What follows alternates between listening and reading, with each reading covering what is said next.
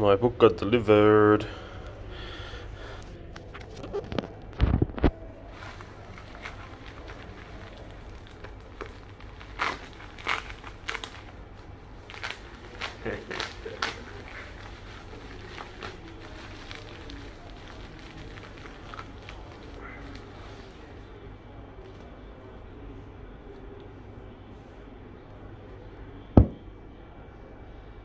Time to make some changes in my life.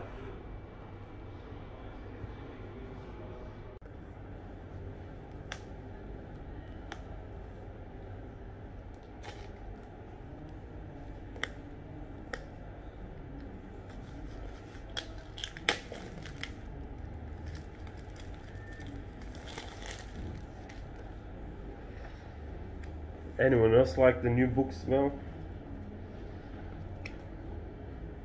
This is me for I don't know how long it's going to take me to read a book.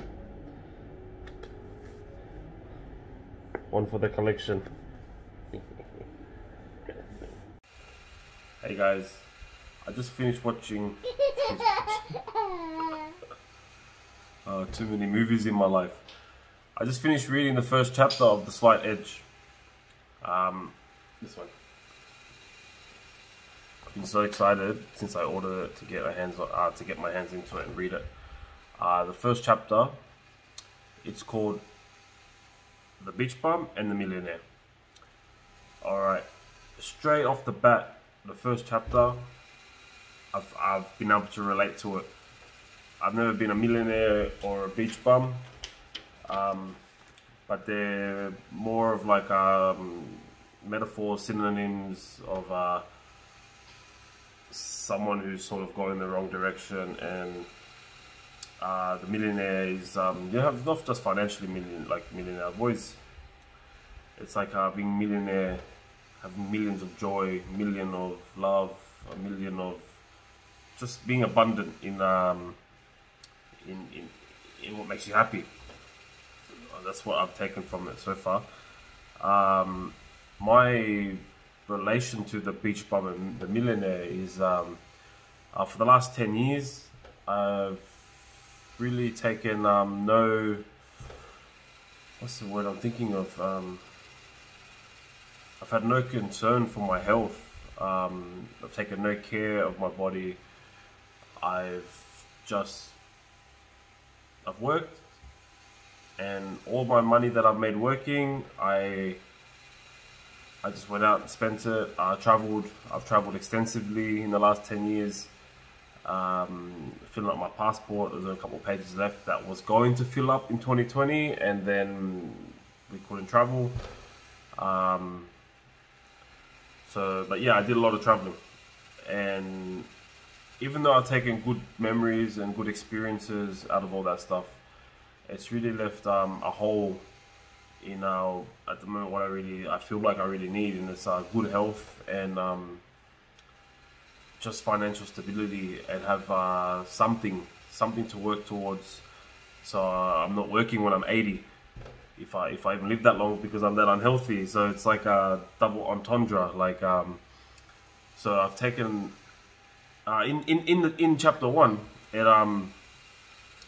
he mentions his day of disgust, and I didn't have an actual day of disgust, whereas it was more of a few days, and there was a few events, and just a build up to when I thought, what am I doing with myself? It all started, I think, the first time when I signed up to my employee share plan, where I got shares in the company, and I had no idea that they paid dividends, and no one's ever explained it to me. I never had no financial education at all. I just knew make money, pay tax returns, and that's it. But I didn't know about taking advantages of franking credits and blah blah, all that stuff. But when I paid my first dividend in the bank account, I questioned, what's this? And then I started researching, and I decided I'm going to start investing in the stock market. And after a while, with the FBI watching us on on our phones before the cookies and the tracking, started popping up different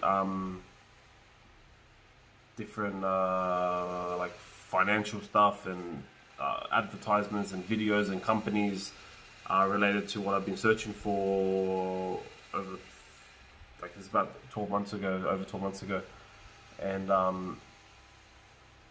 about property investing and rent investing, and it got explained to me by a guy that sort of came from a similar background, and he didn't have like a dozen opportunities thrown at him at a young age, and he worked hard and whatnot, but he explained how to grow a property portfolio, and he made it sound so easy, and I've just been obsessed since then.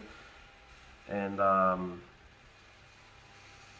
that was like my other day of disgust when I realized I've been doing things wrong the whole time, and it only takes a few dollars a week. It's not like I have to give up my entire life just to buy houses. I've only got one so far, and that's with the help of my wife too. She contributes a lot, and we've been slowly building up a stock portfolio, and we're hoping to have add the second property. But yeah, I feel like I sort of relate to Jeff Olson in his he used to cut grass on the golf field and watch all these rich people and playing golf, and they wouldn't work, and he's just like, what have I done wrong? And in the first chapter, he pretty much says the only thing we're doing wrong is that we give up. We're sitting between survival and failure, and as soon as we get our heads up above water after that survival line, we sort of become complacent and pull back a bit and lay off our journey, our path, what we're doing, and until we sort of dip back into failure and our survival instinct kicks in again. You can't be hit failure, because then you're broke, you're starving, you're homeless, got no roof or whatever. And then he just explains that you just do your little things consistently and just keep doing what you're doing to survive. Just do it well, and you'll become successful. And you. So I'm not much of a reader, so I sort of took it like that. Anyway, he's got in here some essential points to take from chapter 1. I wrote them down, but my writing was terrible because I was working and writing it. Yeah, so his point number 1, he just says the same activities that take us from failure to survival would also take us from survival to success if we just keep doing it. Which is like, how easy is that? Just keep doing what you're doing and you can become successful. Unless you're doing something really bad, then stop doing that. You already know how to do everything that it will take to make you an outrageous success. All you have to do is keep doing the things that have gotten you this far. You have complete control over the direction that the rest of your life takes. And there is a beach bum and a millionaire inside each one of us. What makes the difference in how things turn out is what you do. So I want to pop in a photo of beach bum and I'll take a photo and I'll see if I can insert something here of not a millionaire, but I feel like I'm a millionaire in knowledge now. Like I was so uneducated in life that all I did was work, have fun, go places, do things, and sure, it's great. I've had the best adult life since I was an adult. But sometimes you just gotta just set goals and work towards them, and you can still do other things along the way. Like instead of having 5 holidays a year, you can go on 1 holiday. Instead of eating out 3-4 times a week, eat out once a week. I've just been and now that I'm getting all healthy and stuff, there's not much eating out at all. A lot of because you just don't know what's been cooked in the dish that you're eating most of the time. I've got the calorie counter, and you can put in a few things, but it's either very generic or it's too specific to something else, and you can't get the calories you want in that particular dish. And yeah, I'm just after this recording, I'm gonna be reading the rest of chapter 2, and I'm lost for words.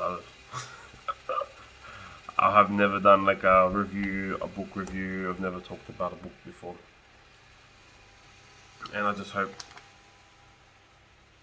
my understanding of the book is what is actually meant, because everyone's interpretations are different, right?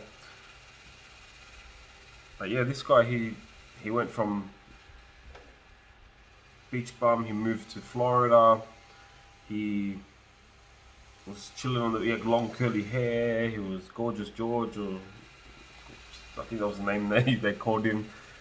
He worked at the golf course, and then when he became so successful, when he realized what the hell, and he went and applied himself and graduated his college, and went and started a company, became a big manager, started his own business, and then he loses it all, which he talks about as well. That's another step. But so far so good with this book. I think everyone needs to, anyone who's set goals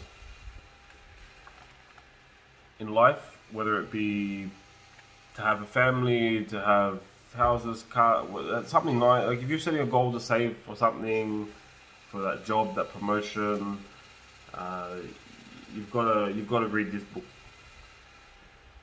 My fish sleeping over there. Sorry. You got to read this book. Just turning simple disciplines into massive success and happiness. Isn't that everyone's dream? Alright, so if you guys want a copy, I want to put a link in the description. Click the link and you can get your own. They deliver, they're pretty quick with the deliveries. I think this took a few days. Just regular post, it wasn't express or anything. And with this 8th edition, they put in 2 extra chapters. I can't remember, they mentioned it in the preface. There's 2 extra chapters that weren't included in the original book, and they also include is the word anecdotes, people's experiences with the book and what it's done in their lives and how they've used the book to influence other people's lives. So yeah, get the book, click the link, buy the book. You need it. Alright guys, don't forget, like, subscribe, and even dislike it. I don't mind. Just give me the engagement. I need to know if people like my stuff, if people don't like my stuff. Put a comment in there, and I'll get back when I have a couple more chapters.